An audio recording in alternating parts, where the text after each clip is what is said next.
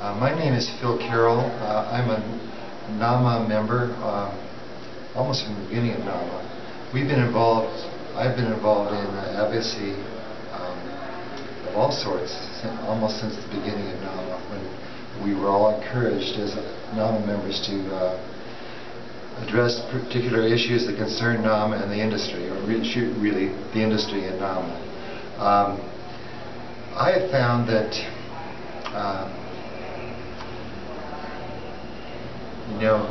the main thing is just get some courage and do it. But that's easy to say. There's a couple things you can do. One is you can look. NAHMA provides a great deal of information and in discussions, in meetings, and you can get an idea of the issues through those papers and that discussion. But one of the things that really helps is going with someone else, finding someone you can go with. So even if you were both experienced, playing off of each other, and really one person, when they're speaking, the other person sort of assess what's going on, how the person you're talking to is receiving the information, and they can supplement that information with other information. So there's a lot. With two people there, it's really a good idea. Now, sometimes it's not easy to find someone to go with, and what I've found in my state is that I've become acquainted with a local advocate, and he is really more tenant-oriented, but he's also passionate about housing programs.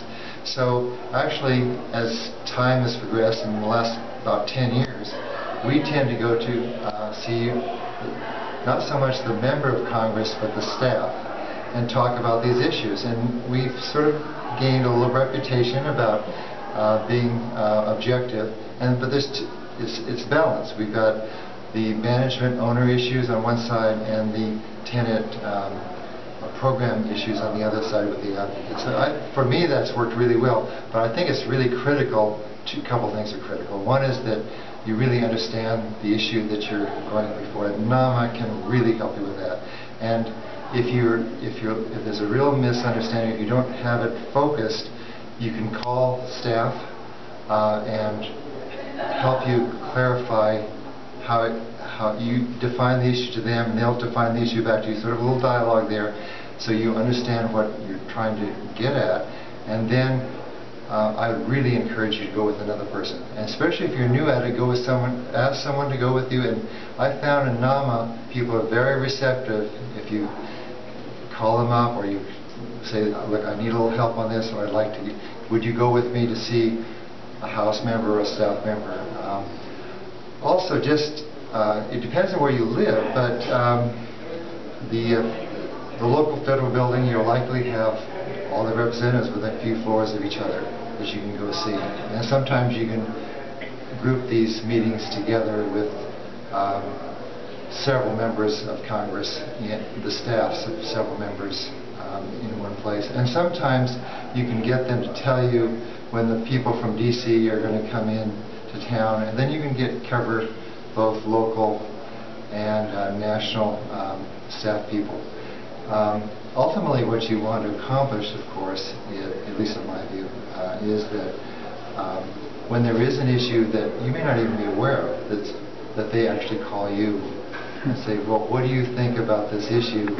How does this affect the affordable housing in my district or my state?" And then you know you've succeeded. But in those cases are going to be rare. But really, define the issue, really understand the issue that you're advocating, and then go with someone else, so you have not only backup, but you can work off each other, really assess what's going on when you're not speaking. That's what I really recommend. It's not